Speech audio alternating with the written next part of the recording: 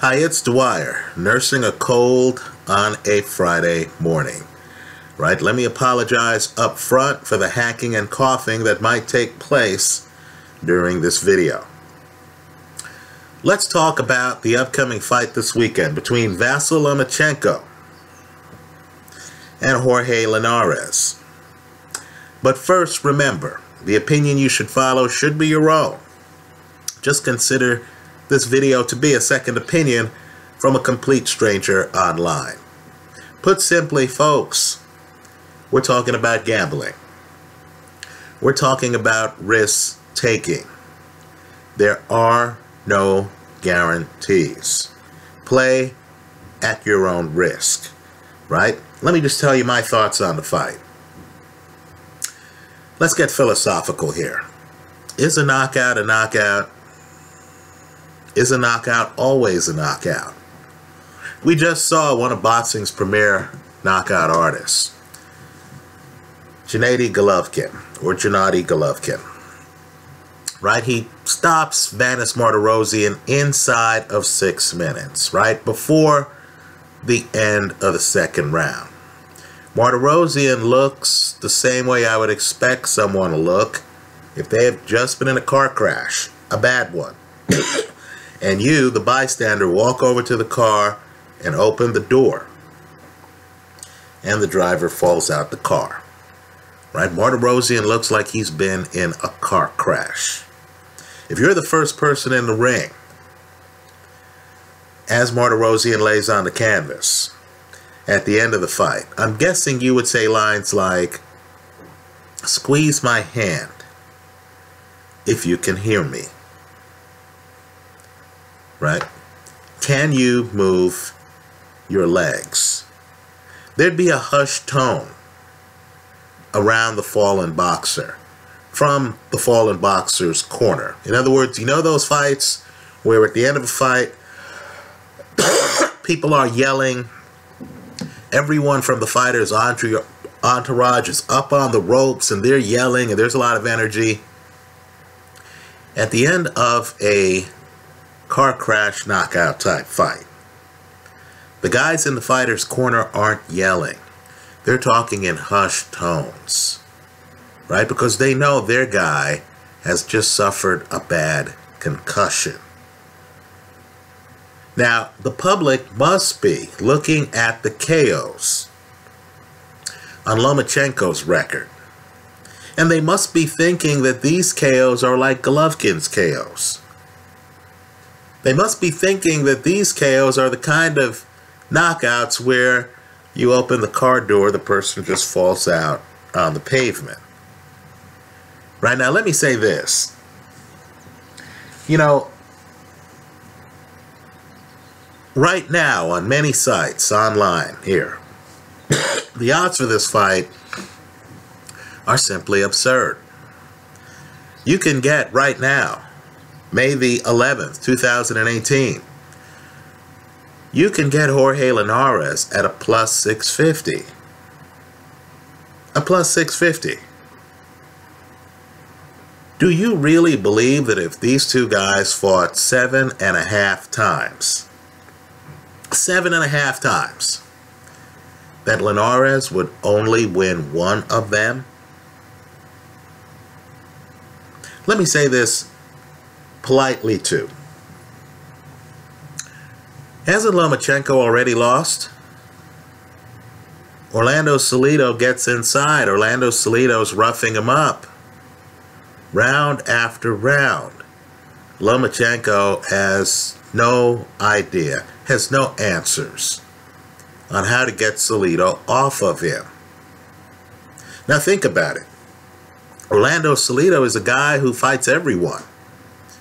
Hasn't he already fought Mikey Garcia? Hasn't he fought Yorkis Gamboa? You could imagine, given the payday, Orlando Salido would leap at the opportunity. Leap at it. To fight Vasyl Lomachenko in a rematch. Why hasn't the rematch taken place? Right? Ask yourself the hard question. Think about it. If you have any doubts on who would win the Orlando Lomachenko rematch, then how is it remotely possible that the casino would price this fight against future Hall of Famer, 3-division world champion Jorge Linares in such a way that for $1 bet on Linares, if he wins the fight, you get back $6.50 in profit?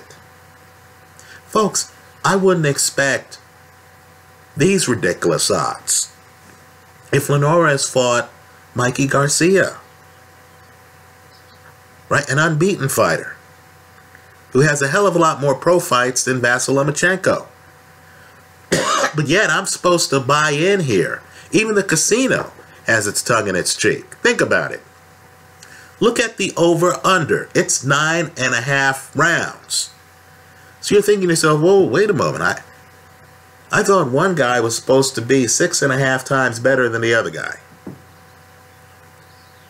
Right? Why the high over-under? At these odds, you're almost expecting an Anthony Joshua type over-under. Number a lot lower. The casino is telling you, hey, this fight's going to go several rounds. So then you think to yourself, okay, well, let me actually look at the over-under odds. They're giving you even money on the under 9.5, but they're giving you less than even money, a negative 130 on the over 9.5. Something's wrong. If anyone expects this fight to get to the midway point of the 10th round, then neither fighter should be a 6.5 underdog, a plus 650. Neither fighter. Let me say this too. You know, it's possible, I believe this, that Lomachenko is one of the very best in the sport pound for pound. I believe this. Viewers know I picked Lomachenko over Rigondeaux. Right? I'm a believer in Loma. But there are times when you also realize that as talented as a young man is, he's also overrated. Right? Now Loma has great footwork. Folks, it's spectacular. He's ambidextrous, and he's fluid with it, right? He can lead with his left hand. He can lead with his right hand. He's fluid with it. He's high volume. You notice fights where the other guy looks like he's in cement, can't throw punches. Loma's getting off combinations. He's a combination puncher, right? Pap, pap, pap, pap. After a while, you start feeling sorry for his opponent. And Loma has great stamina, right? In several of his fights, you just get the feeling that the other guy runs out of stamina and is too embarrassed to continue. So, we get knockouts of the embarrassment variety. Nicholas Walters, he's embarrassed. Corner throws in the towel. Jason Sosa, he's embarrassed. Corner throws in the towel. Right? Miguel Mariaga, he's embarrassed. Corner throws in the towel. Guillermo Rigondeaux, he's embarrassed. Quits. Right now, all I can say is please, no one should confuse that with a Golovkin-level KO. Vasyl Martirosyan's corner doesn't have an opportunity to think about stopping the fight. The end's too sudden. Right? Vasyl doesn't have an opportunity to even get embarrassed. With Golovkin, you know, Golovkin has great stamina himself. But with Golovkin, it's not a stamina contest. It's not an opponent being embarrassed, getting a little tired and saying, okay, that's it. You know, I'm not going to have this guy embarrass me much more. No mas. Right? You shouldn't treat Lomachenko's KOs as KOs of the Golovkin variety.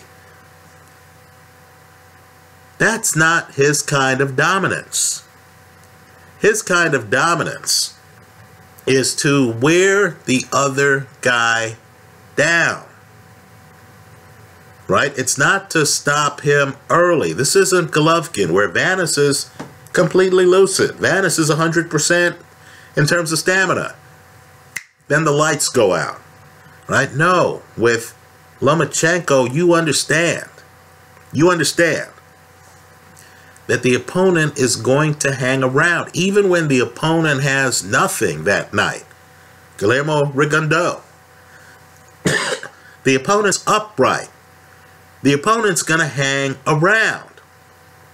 Now, let me say this about Jorge Linares, right?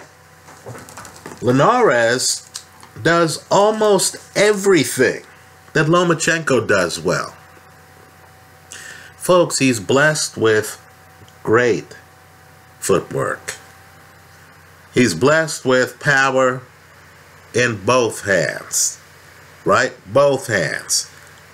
Loma's more ambidextrous. Loma can actually stand southpaw, then stand, orthodox. But understand, with Linares, he has power with both hands.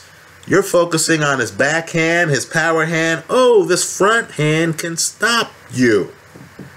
Right? Let me say this too. Not every fighter is blessed with the physical gifts that Linares has. In other words, you see some fighters and you say, oh, this guy is an overachiever. This guy's cerebral. This guy is scrappy. Think Bernard Hopkins. Right? You're looking at Bernard and you say, wow, he's clever. Wow, this is a technician. Right? Hopkins wasn't the kind of guy who was going to physically overwhelm you. Linares is more like Roy Jones. Right? He had these gifts when he didn't quite know how to use them.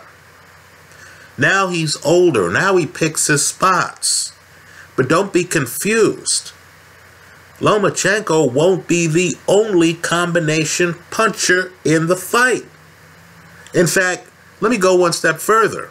In terms of power, it's not close. Linares is the much harder punching fighter. Much harder punching fighter. So he's going up against a guy who didn't have the power. Simply did not have the power to get Orlando Salido away from him. Right? Now, you saw in the Mikey Garcia-Orlando Salido fight, Salido keeps coming forward. Oh, he gets hit with some shots. Oh, he ends up on the canvas. Right? Salido starts getting desperate. Against Lomachenko, there's no desperation. He's coming in with both hands because while the hole in Linares' game is his chin, right? He knocked out cold by Salgado years ago. The hole in Lomachenko's game is his lack of power. Right? Understand. Walter, Sosa, Mariaga, Rigondeaux. Guys have a chance to be embarrassed against Lomachenko. They often don't have that chance against Linares. Just like they really never have that chance against Golovkin. Right? As much as I like Loma, he shouldn't be going off at these odds. This is a close fight. Let me say, too, that Linares has had some blood and guts fights against some pretty crafty people. Go back and look at that Kevin Mitchell fight. Right? Mitchell, very crafty. Hit harder than Lomachenko. Right? Hits harder than Lomachenko. Linares hangs in there, gets off the canvas. Blows up Mitchell's eye, stops him late in a round. Right? These fighters are close in stamina. They're not close in punching power. I think this fight is a close fight. I'm not sure who wins it. I'm not here to pretend that I do. But this bet makes itself.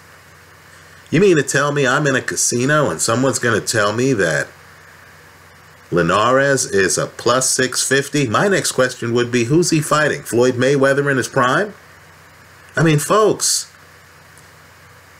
Hall of Fame fighters, future Hall of Famers, 3 division champions with hand speed, with power, who are still in their early 30s. I would understand this line if Lomachenko was, if Linares was in his mid-40s. Okay, Father Time beats all of us eventually. But Linares is still in his early 30s. He still has the hand speed, folks. He still has the power. He still has the footwork. And he's fighting a guy who doesn't have the punch. The bet I'm recommending, and the real bet here is a swing for the fences. The bet I'm recommending is that you take the underdog. Yes, the 6.5 to 1 underdog. Jorge Linares, right? Yes, he's 6.5 to 1, folks. Take the underdog to win the fight. Hedged with the over. The over. 9.5 rounds. Right? At a minus 130. I believe for Loma to win the fight's going to have to go several rounds. While I would have preferred the over-under to be a little bit lower, this is gambling. This is risk-taking. I'll take my chances. Right? If the fight makes it past the halfway point of the 10th round, right? 9.5 is 9 full rounds plus the half. If it makes it by the halfway point of the 10th round, then your hedge has held. But let me just say, Loma's going to have to make it there. If he couldn't keep Orlando Salido off of him, how do I know that he's going to be able to keep Jorge Linares off of him? Right, folks? Linares is a champion. Linares has been in many championship fights against very slick, very tough opponents. What happens if Lomachenko starts fighting at an accelerated pace and Linares matches him? Let me say this too. You can look at Lomachenko's resume 2 ways.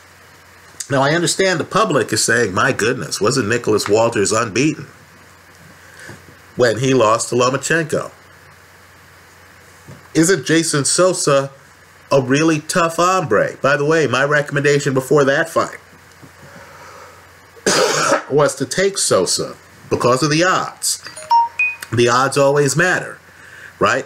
The guys Lomachenko has beaten are elite fighters. Guillermo Rigondeaux, one of the best defensive fighters in the game. Right? Here's the problem. Now he's fighting a different level of fighter at a different weight. Right? 135. Now, heavier guys who have pedigrees. In other words, you know, Linares enters this ring having won titles in 3 different weight classes. Now Loma is in the deep end of the pool, and the guys in the deep end of the pool are looking at him and they're thinking, you know, he didn't have power against lighter guys like Rigondeaux. Right? Didn't have power. Couldn't stop these guys in a car crash type KO. Right? This isn't the Golovkin thing where, you know, you look at the films and you're like, oh, this dude has power. You know, I got to worry about his power. Here, you look at the resume and you say, oh, KOs. This dude has, oh, wait a moment. Let me look at the film.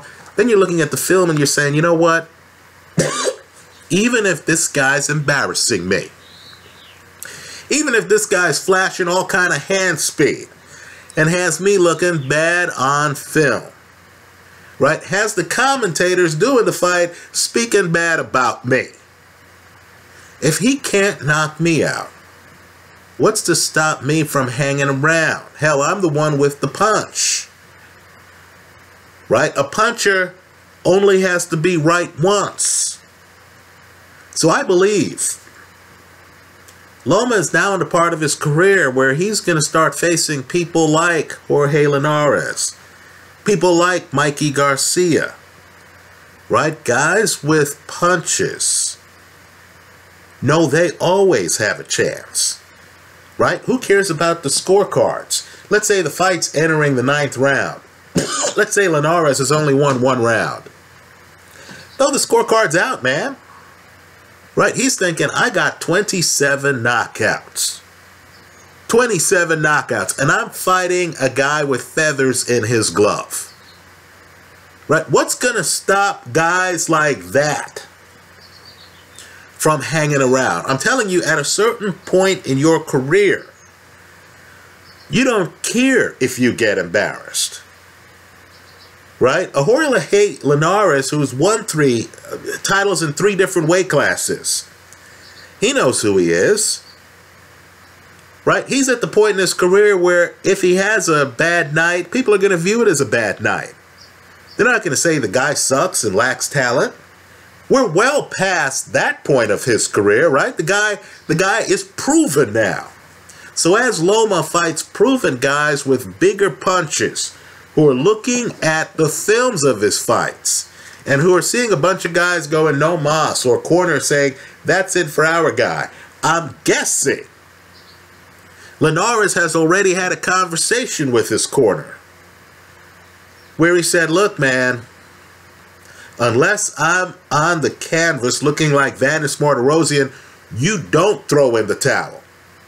Right? You want that next paycheck from me, player, you better not throw in the towel. Keep in mind, too, even the referees are getting educated. Right? Refs in Golovkin fights, see Golovkin land a couple of hard shots, and then they're thinking to themselves, oh, man, this opponent's done. If he hits the canvas, it's a wrap, right? With Lomachenko, you see Lomachenko land a couple of shots, you're thinking, well, you know, is this opponent embarrassed?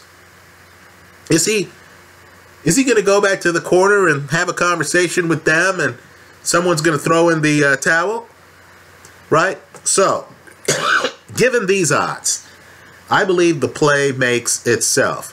Let's not overthink this. You don't have to be Einstein. They're giving you a reigning champion who's only 32, who has 27 KOs, who has the harder punch, who has hand speed that can match Lomachenko's hand speed early. I'll agree, as the fight goes forward, the younger man might have a little bit more hand speed in the mid to later rounds. But early on, Linares can match the hand speed. Linares knows Loma is not unbeatable because Loma's already lost to a man Loma has not given a rematch to. Right? Given those facts, I'll be the casino's Huckleberry. I like Linares plus 650. I'll hedge the play with the over 9.5 rounds at a minus 130. That's how I see the fight. Let me hear from you, and I understand. Fighters get popular. You know they're good. Right? You know they're pound for pound in the top 10. Everyone wants to root for a winner. But understand, you could be a top 10 fighter and still be overrated. Right? You know Loma is overrated when he's fighting guys who have belts at 135, guys who have fought on the road. Folks, look at Linares' record. He's not doing an Anthony Joshua here, fighting in one location and not traveling. He's not doing, dare I say, a Floyd Mayweather here. Right? Mayweather loved to fight in Las Vegas, didn't travel. No, this is the other side of boxing. This is the fighter with the passport. Right? Linares has fought in big fights in the UK to the extent where people are wondering if he has dual citizenship. Right? This is a Venezuelan fighter who used to fight in Japan. When he shows up, do you think this guy's going to look at the crowd and say to himself, oh man, I'm a fish out of water. I'm on the road. Come on. Come on, get real. Right? Loma's going to have a very hard time with this opponent. Simply put, I can't believe this line. Right? If Jorge Linares were fighting Mikey Garcia, a fighter I believe very strongly in, and I heard that I was getting a plus 650 on Jorge Linares, that's the side of the play I'd have to be on. Of course, my hedge would be Garcia by KO. I question Loma's knockout ability. Right? I see a bunch of embarrassed guys here. I see a bunch of corners here throwing in towels. I don't see that with the Golovkins of the world. Right? I question Loma's power. I think his opposition here is top-notch. Right? I like these odds. I'm taking the underdog at plus 650. I'll hedge with the over at minus 130.